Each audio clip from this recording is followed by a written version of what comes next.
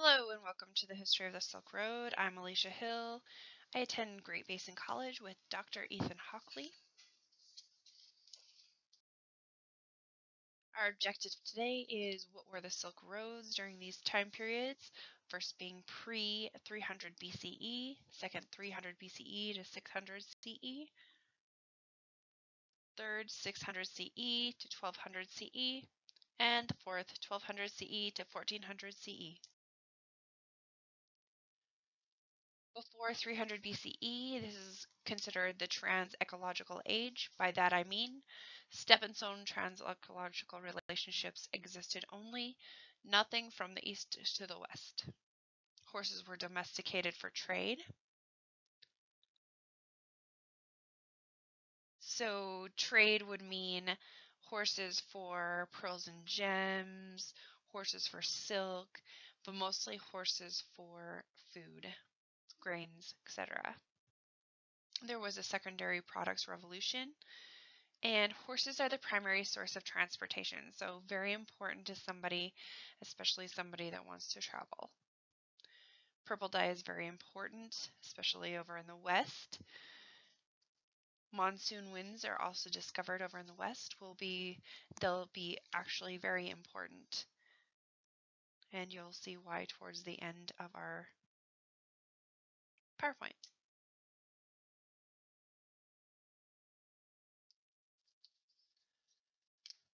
Our second time period, Silk Road beginning at a golden age, 300 BCE to 600 CE. We see the Qin Empire is ending, silk manufactured during this time, and it becomes very popular. People in the West take notice. The Han Dynasty, they start becoming a major export of silk, and elitists seek this silk. Only China can make it this time. There's a Great Wall built, and there are markets that are built along the Great Wall. It's great for trade, horses for grain and silk, and farmers markets are established. These markets become very important because they create wealth along this Silk Road. In the West, we have the Roman Empire. We have Alexander the Great during this time. He expands the Roman Empire to India and Egypt. And monsoon winds are used at this time to expand the empire as well. Parthia is at war with the Roman Empire, and centrally the Kushan Empire begins. Kshatriyas are established, and this is a new way to rule. There's King of Kings. They create peace and wealth. It's indirect rule. They collect their taxes from the kings, not from the people, and they do not impose power. They let the kings rule still. Buddhism is the religion of the Kushan Empire, and I should back up because Christianity is the religion of the Roman Empire. But Buddhism is very important to the Silk Roads because there is a Mahayana Buddhism that is spread along the Silk Road. There are these Buddhist temples built. They provide hospitality for travelers. They provide security, interpreters, mediators, record-keeping services. Merchants end up giving generously to these Buddhist monks and these temples for their prayers and rituals and blessings. And in turn, there are more temples built, which actually spreads the Silk Roads further, east and west.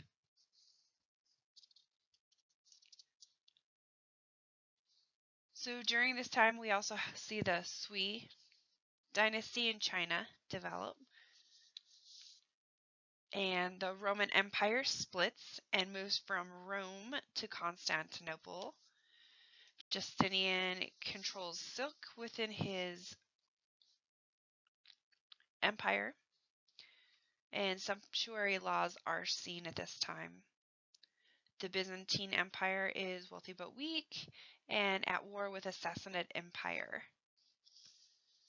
There is a silk sericulture that goes on at this time, and Sogdians actually end up taking over the Kushan Empire. They keep trade going after the Kushans fall. There is no real empire. They keep the Silk Road alive, however. There are trading posts from China to Rome, and Persian silk is developed. This is unraveled silk from China. They don't actually have the means yet to make the silk.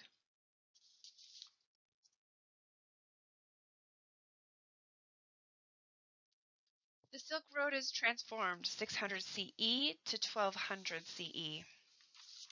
During this time, we see the Tang Dynasty. They take on the purple. Only the government leaders wear this purple, and the ideas come from the West. So we see an enmeshing of ideas. After the Tang Dynasty, we see the Song Dynasty.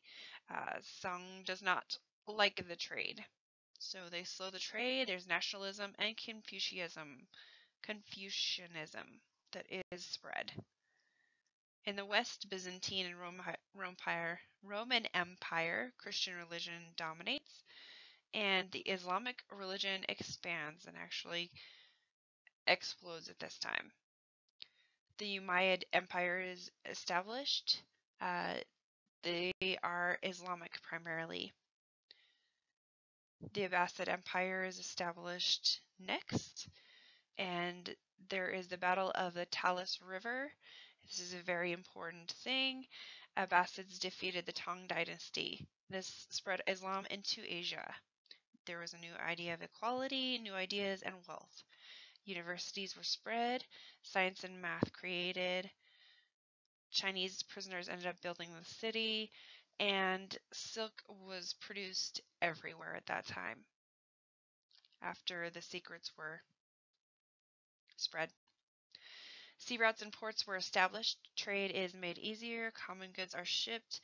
No longer is the Silk Road primarily on land, but it's found to be easier to be through the sea.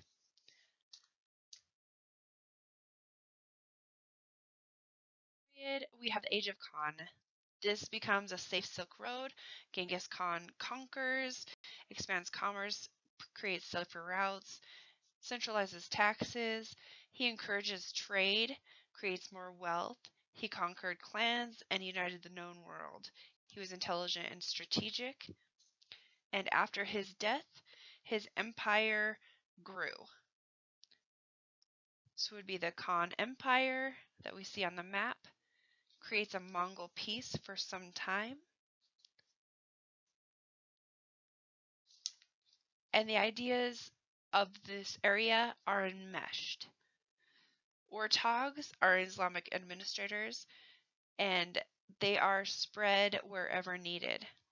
The Khans see a need and they meet it.